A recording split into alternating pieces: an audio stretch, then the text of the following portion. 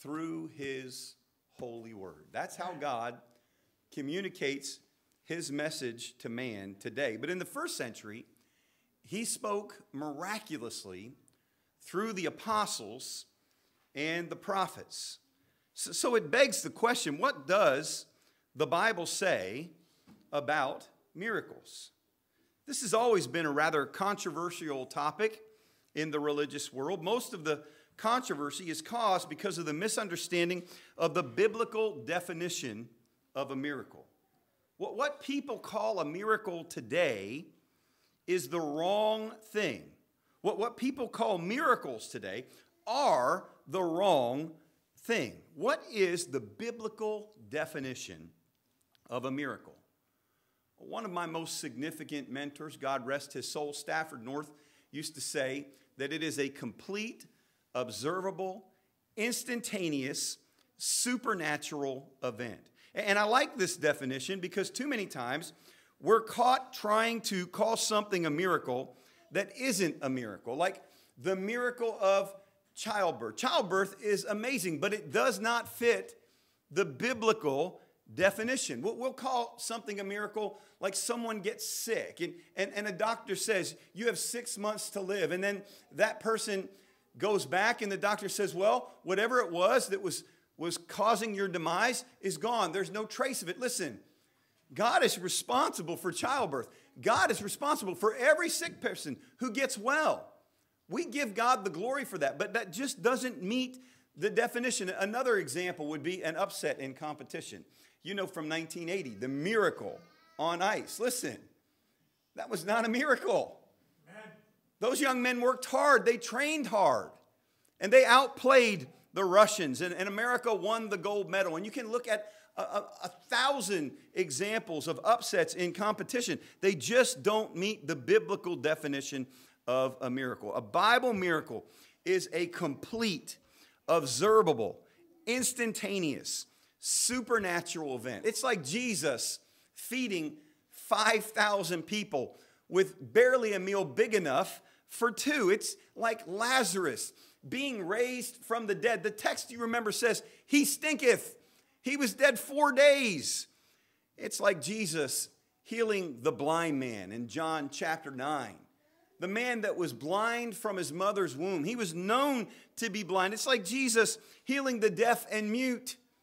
One man afflicted with both issues. And Jesus, in an instant, healed that man. It's like Jesus healing the lame. Or let's consider this morning, if you have your Bibles and you care to follow along, Acts chapter 3, verses 2 through 10.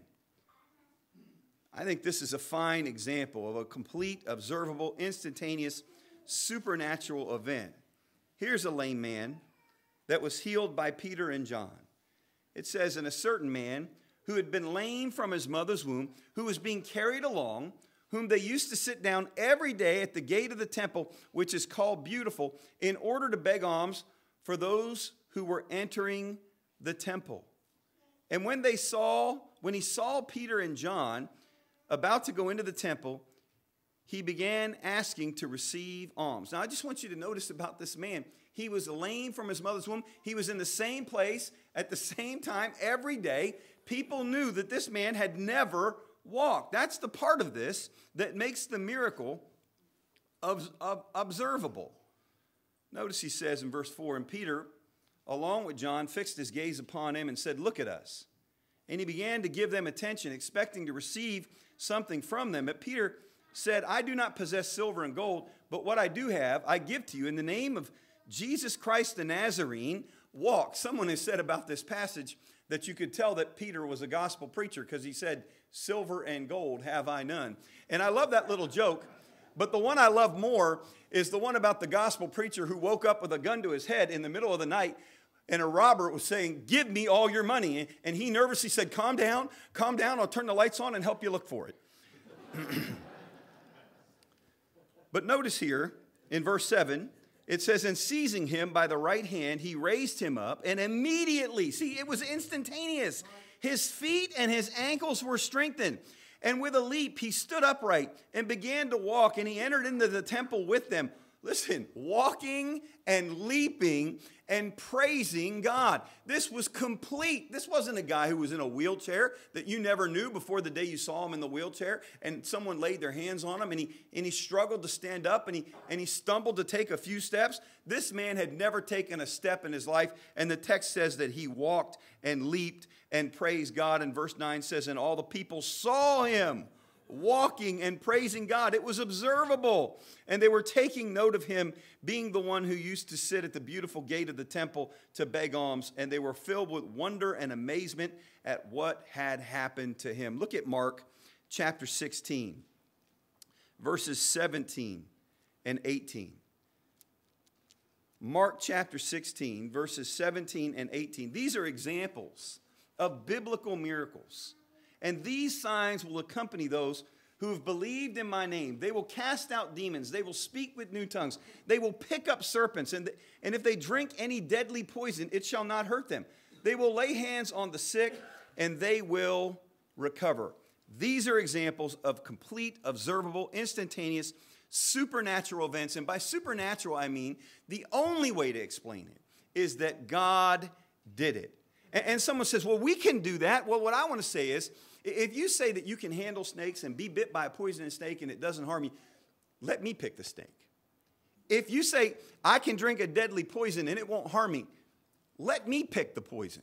If you say, I can heal the sick, I can take a man who is destined for death, and it's obvious to all, and you then can bring him back to his full health, let me pick the sick person. I know one of the objections here is, well, the reason you don't believe in miracles or the reason you can't see a miracle is because of your unbelief. The reason you can't experience it is because of your unbelief. It's your lack of faith. But I want you to see what the Bible has to say about that. Look at Matthew chapter 13 and verse 58. Matthew chapter 13 and verse 58, Matthew records for us, and he, talking about Jesus, did not do many miracles there because of their unbelief. Now, he's in this hometown, and the people don't believe who he is. And so if it were true that you can't experience a biblical miracle because of unbelief, because of a lack of faith, well, then the text really should say he didn't do any. But it doesn't say that he didn't do any. It says that he didn't do many. And the reason it says that is because it is not a requirement to experience a miracle to believe in miracles. You don't have to have the faith. In fact, the miracles were done for exactly the opposite reason. It was to create confidence in who Jesus was and in what his message was. Look at Numbers chapter 14 and verse 11. This same teaching can be found in the Old Testament as well. And the Lord said to Moses, how long will this people spurn me? And how long will they not believe in me, despite all the signs which I have performed in their midst? There's another compelling example in Acts chapter 4, verses 16 and 17. Look at Acts chapter 4, verses 16 and 17. This is stark unbelief, and yet they acknowledge the miracle, saying, what shall we do with these men? For the fact that a noteworthy miracle has taken place through them is apparent to all who live in Jerusalem, and we cannot deny it. You see, not only is it a fact, not only is it noteworthy, but it's also, according to Luke here, recording these events, undeniable. So verse 17 says, in order that it may not spread any further among the people, let us warn them to speak no more to any man in this name. Surely the Bible teaches that you don't have to have faith to witness a miracle. Unbelief and a lack of faith are not a reason why you can't experience a miracle. It's ludicrous to say that faith is a prerequisite to experiencing a biblical miracle. I'm reminded of the familiar story about a charismatic preacher that explains the abuse of the term miracle. You know the story, I'm sure you do, about the fellow that was in his home and the flood waters were rising, and he was on the second story of his home, and he was looking out the window, and a boat went by, and they came over to the house and said, look, you need to get on. These flood waters are going to keep rising. He said, oh no, the Lord will provide a miracle. I put all my trust in him. And so the boat went on, and the waters kept rising. Now he's in the attic, and he's peering out a small window, and another boat comes by and says, look, you need to get on. The waters are still rising. He goes, no, the Lord will provide a miracle. I put all my trust in God. And so the waters kept rising, and he was forced out onto the roof of his house, and he barely had any of the roof left, and a helicopter comes down and says, listen, you need to get on board. He goes, no, I trust the Lord. He'll provide a miracle. And the waters kept rising, and the man drowned, and he stood before God in judgment. He said, Lord, what happened, man? I believed, I trusted. And the Lord said, I sent you 2 boats and a helicopter. What were you waiting for, right? See, look, that is truly the providence of God. But that's not a miracle. That does not fit the picture of what the Bible calls a miracle. You know, there's another story, and I don't remember all the details, but it's about a Russian who was taking a tour in New York City. He was being led by a New York City tour guide, and every time they came to a building, they would talk about the number of stories and how long it took to build the building. And every time they saw the building, the Russian had the same response. We have one twice that tall, build it in half the time. And finally, they come upon the Empire State Building, and he goes, now, how many stories tall is that building, and how long did it take to build that building? And the tour guide said, I don't know, wasn't there yesterday.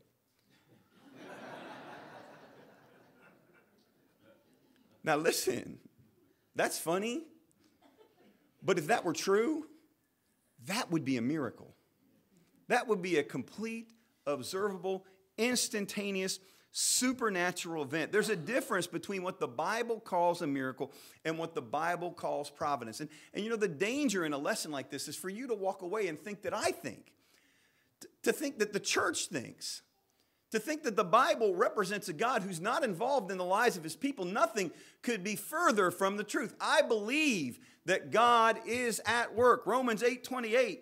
All things work together for good for those who love the Lord and are called according to his purpose. Philippians chapter 2 and verse 13 says that he is at work, both to will and to work, according to his good pleasure. Acts 17:28, it is in him that we live and move and have our very being. God is at work in this world.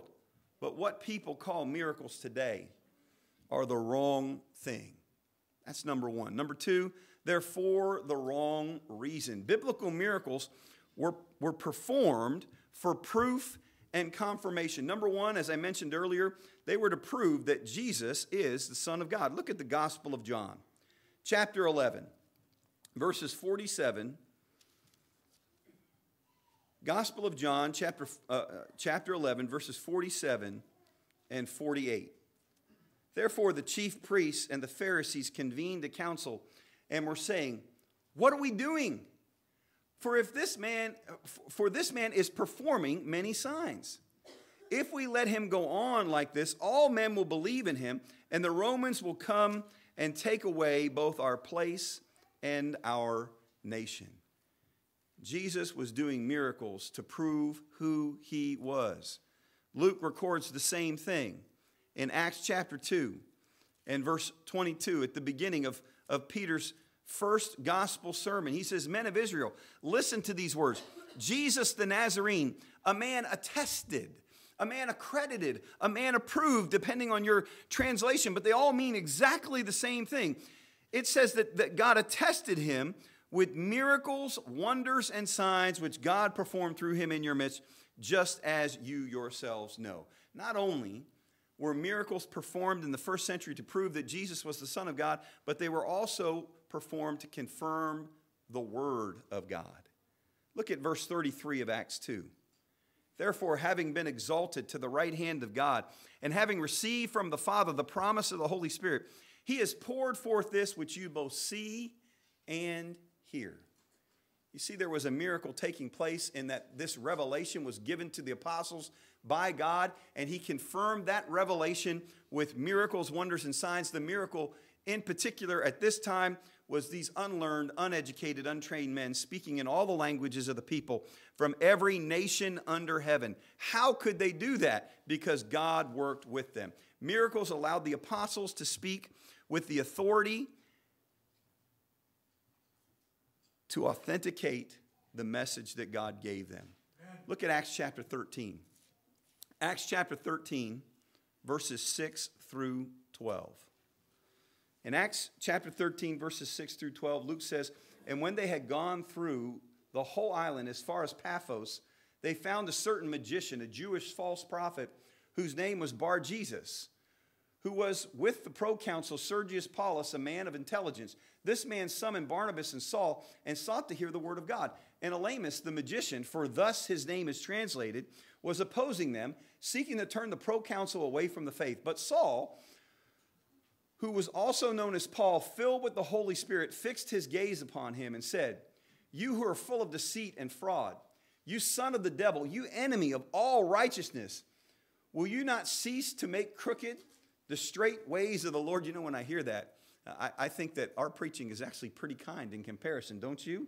Wow, that is some strong, condemning language. Verse 11, and now, behold, the hand of the Lord is upon you, and you shall be blind and not see the sun for a time. And immediately a mist and a darkness fell upon him, and he went about seeking those who would lead him by the hand. Then the proconsul believed. You see, the message that was being preached was confirmed by this miracle. They believed when he saw what had happened, being amazed at the teaching of the Lord. Look at Mark chapter 16, verses 19 and 20, just after the verses we read at the beginning of the lesson. Mark 16, verses 19 and 20. So then, when the Lord Jesus had spoken to them, he was received up into heaven and sat down at the right hand of God. And they went out and preached everywhere, while the Lord worked with them and confirmed the word by the signs that followed. You have the same concept in Acts chapter 14 and verse 3. Acts chapter 14 and verse 3 says, therefore, they spent a long time there, speaking boldly with reliance upon the Lord, who was bearing witness to the word of his grace, granting that signs and wonders be done by their name. How could you trust this message in the first century? This wasn't the Old Testament. This was the giving of the New Testament before it was in written form. Well, according to Jesus, in Matthew chapter 16, it was confirmed with miracles, wonders, and signs. According here to Luke, in Acts chapter 14 and verse 3, it was confirmed with miracles, wonders, and signs. And you have the exact same concept in Hebrews chapter 2, verses 3 and 4. Hebrews 2, 3 and 4. How shall we escape if we neglect so great a salvation? After it was first spoken through the Lord, it was confirmed to us by those who heard, God also bearing witness with them, both by signs and wonders and various miracles, and by gifts of the Holy Spirit, according to his own will. Now, someone else says, well, you know, what about the purpose of alleviating human suffering? Frankly, if that were the purpose of miracles, not even Jesus and the apostles and prophets did a good job. Because there were still many sick people, many people that were suffering. Those today who make that same claim. But we're actually helping people. We got hospitals full of sick people. We have people dying every day who could be aided if this were the purpose. But it's not to alleviate human suffering. It's to prove that Jesus is God's Son and that the Bible is his word. And if it were to alleviate human suffering, it would be poorly done. Someone else says, well, they're a mark of spiritual maturity. Look at Matthew chapter 7. Matthew chapter 7,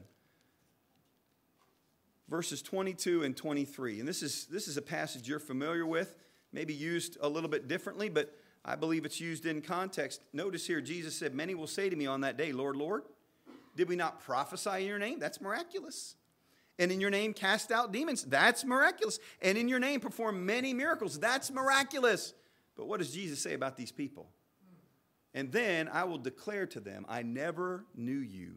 Depart from me, you who practice lawlessness. An interesting note about John the Baptist. Look at Luke chapter 1 and verse 15.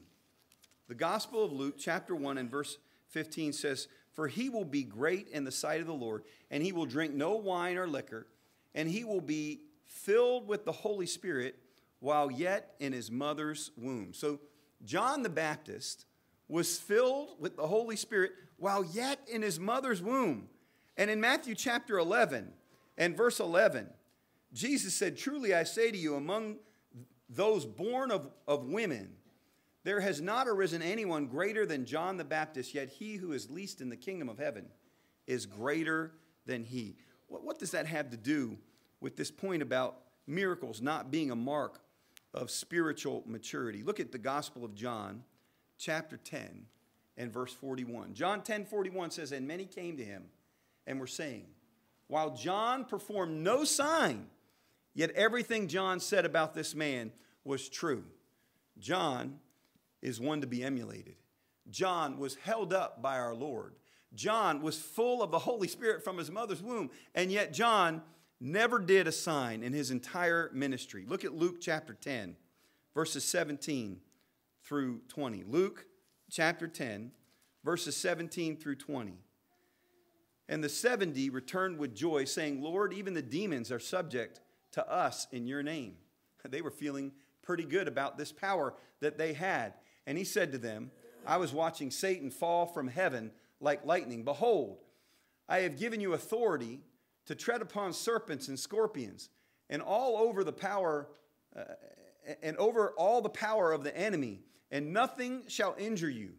Nevertheless," Jesus said, "do not rejoice in this, that the spirits are subject to you, but rejoice that your names are recorded in heaven." It's not about the ability to do a miracle. It's about being faithful to our Lord. What people call miracles today are for the wrong purpose. They're the wrong thing. They're for the wrong purpose. And what people call miracles today are in the wrong time. Biblical miracles were passed on by the laying on of the apostles' hands. Look at Acts chapter 8. Acts chapter 8, verses 5 through 7. Here we read of Philip the evangelist. He obviously had interaction with an apostle somewhere along the lines. And in verse 5 it says, Philip went down to the city of Samaria and began proclaiming Christ to them. And the multitudes with one accord were giving attention to what was said by Philip as they heard and saw the signs which he was performing. But in the case of many who had unclean spirits, they were coming out of them, shouting with a loud voice, and many who had been paralyzed and lame were healed. The point is, why did they listen to Philip proclaiming Christ? Because he confirmed that message with miracles, wonders, and signs. But Philip received that power from an apostle. Look at verses 14 through 20. Now, when the apostles in Jerusalem heard that Samaria had received the word of God, they sent them Peter and John, who came down and prayed for them that they might receive the Holy Spirit. For he had not yet fallen upon any of them. They'd simply been baptized in the name of the Lord Jesus. Then they began laying their hands on them, and they were receiving the Holy Spirit. Now, when Simon saw that the Spirit was bestowed through the laying on of the apostles' hands, he offered them money, saying, "Give this authority to me as well, so that everyone on whom I lay my hands may receive the Holy Spirit." But Peter said to him, "May your silver perish with you, because you thought you could obtain the gift of God with money." Simon stated a clear, true, biblical message that the Spirit was passed on by the laying on of the apostles' hands. Look at Acts chapter 19. Acts chapter 19 and verse 6. You remember those 12 disciples that were baptized into Christ by Paul. Well, after he baptized them into Christ, he laid his hands on them. What did they do? Acts 19 and verse 6 says, "And when Paul had laid his hands upon them, the Holy Spirit came on them, and they began speaking with tongues and prophesying." Romans 1:11, Paul said, "I long to be with you, that I may impart to you some spiritual gift, that you may be established." Well, Paul, why do you have to be there? Why can't God just do it directly from heaven? Of course he could, but that's not the pattern. The pattern is exactly like it was when Peter and John had to go down to Jerusalem in Acts chapter 8. It's exactly like it was when Paul was in Ephesus with those 12 disciples. And it's exactly what he was writing to the church in Rome. I need to come and lay my hands on you, that I can impart some spiritual gift to you. You might remember 2 Timothy chapter 1 and verse 6, where Paul told Timothy, "Stir up the gift that's within you." How, Timothy? By the laying on of my hands, by an apostle. What does this have to do with our lesson this morning on the end of the miraculous age? Well, look at Acts chapter 1, verses 21 and 22. Acts chapter 1, verses 21 and 22. It is therefore necessary that of the men who accompanied us all the time that the Lord Jesus went in and out among us, beginning with the baptism of John, until the day he was taken up from us, one of these should become a witness with us of his resurrection. The fact of the matter is, the gifts of the Holy Spirit, the miraculous gifts of the Holy Spirit, were passed on by the laying on of an apostle's hand. And to be an apostle, you had to be with Jesus from the beginning of his personal ministry to his ascension, and you had to be an eyewitness of his resurrection. Well, how many of us, not only in this assembly today, but in this entire world, meet those qualifications? Not a single solitary one. Amen. And so when the apostles died, the ability to pass on the gifts died too. When those that had those abilities died, those gifts passed on in accordance with the prediction of Zechariah chapter 13 and verse 2. Zechariah 13 and verse 2 says, "It will come about in that day, declares the Lord, that I will cut off the names of the idols from the land, and they will no longer be remembered, and I will also remove the prophets and the unclean spirit from the land." Well, when did that happen? 1 Corinthians chapter 13 and verse 10 says, when the perfect comes, the parts will be done away with.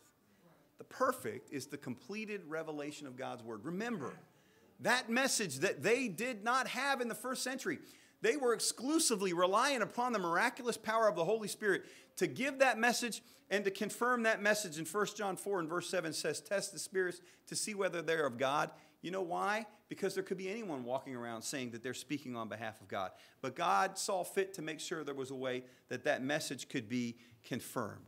We're almost through, but let's finish with Jude, verse 3. Jude, verse 3. In Jude, verse 3, Jude says something very important that's very similar to 1 Corinthians chapter 13 and verse 10. He said, "Beloved, while I was making every effort to write to you about our common salvation, I felt the necessity to write to you, appealing that you contend earnestly for the faith which was once for all delivered to the saints." It was one time given. That leaves no room for new revelation.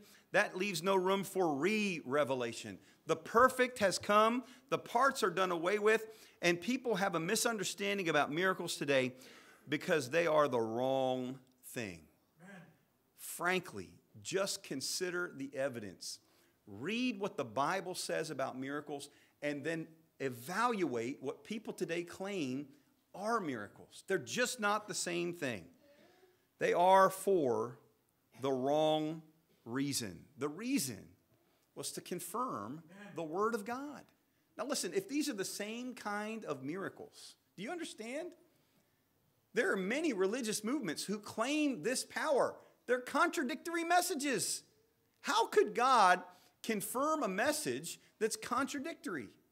I'm telling you, the simple solution to that apparent contradiction is to know that these are not the same kind of miracles. It's not the same thing, and they are in the wrong time.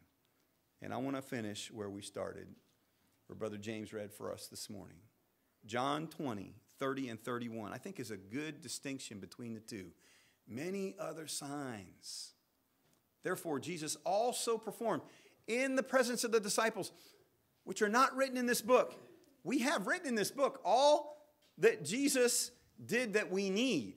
There were so many that the book couldn't contain all of them. But it does address the miraculous age. But then verse 31 says, these have been written that you might believe, and that believing you might have life in his name. They couldn't rely on the Bible the way we can today. They needed the miracles that Jesus performed. The Scripture, however, can cause you to believe. The Scripture can convince you to repent. The Scripture can compel you to confess, and the Scripture can convict you to be baptized. We don't need the miracles. Their purpose really is fulfilled. They're the wrong thing for the wrong reason. They're in the wrong time, but we have a perfect revelation from God to do everything that those miracles were intended to do in the first century. And maybe we have someone here today who needs to respond to the gospel of Christ. Maybe you need the prayers of the church.